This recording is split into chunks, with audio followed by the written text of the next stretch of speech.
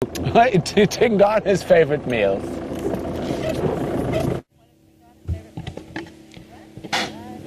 At first I thought they might have been barking at Tingana, but we were a little bit far away, and I've just realized these two rams are actually challenging each other, so I'm just going to be quiet to let you hear the sounds they're making.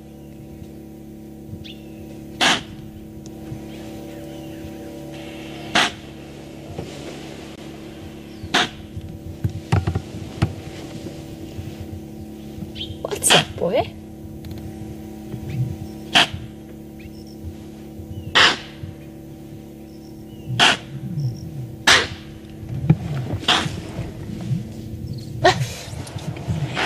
Here?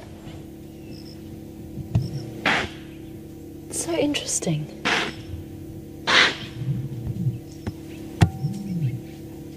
That's the typical impala alarm call, but they're not alarm calling.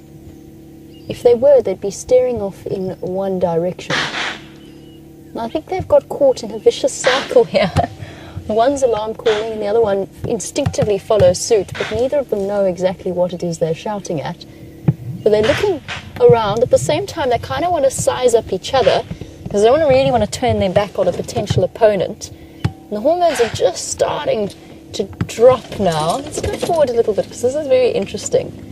But I don't want to go too close because otherwise we'll disrupt them from what they're doing. And they're being quite fascinating at the moment. There's no leopard there or lion. They've just got confused. And we're coming to the end of the impala breeding season, but there's still residual hormones floating about, some of the females still in the second estrus that they go through. And as a result, they don't really want to be all on their own, but at the same time they're aware of the fact that another male is a potential threat.